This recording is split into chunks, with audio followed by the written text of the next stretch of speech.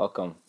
You're looking right before your eyes at the world's very first germ-free human. That means that in my intestines I have no bacteria, no fungus, no yeasts, nothing like that. And you can scour the research in Google and see that there's tons of germ-free mice, rats, chickens, birds, pigs that they're doing research on. But there's never been a germ-free human, so that is me. I am a germ-free human.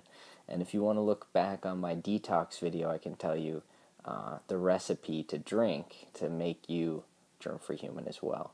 Some of the quick benefits are in the research they found in these animals that they live germ-free, live 50% longer, and they're associated with much less diseases, much less tumors, and things like that. So, and they also are very resistant to cancer. Like they can be exposed to much higher radiation levels and not be hurt.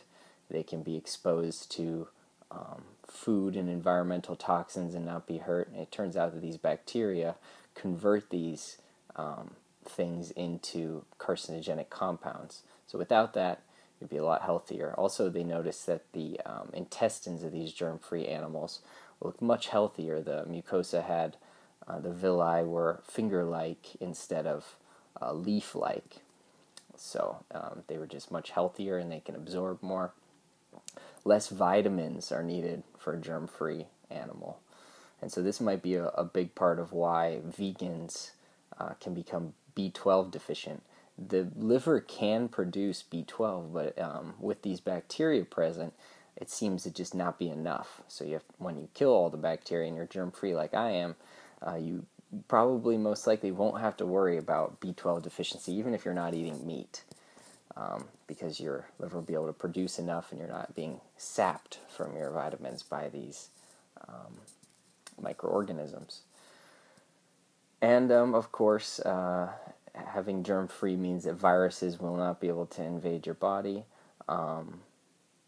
Basically, viruses will ride bacterial waste products into the body. So without the bacteria, the viruses don't function properly and you don't get sick. So tons of benefits. I'm the world's first germ-free human. If you want to become germ-free too, just follow my detox video, and I lay out the recipe to how to do that. Thanks for watching, and cheers to new science. Bye.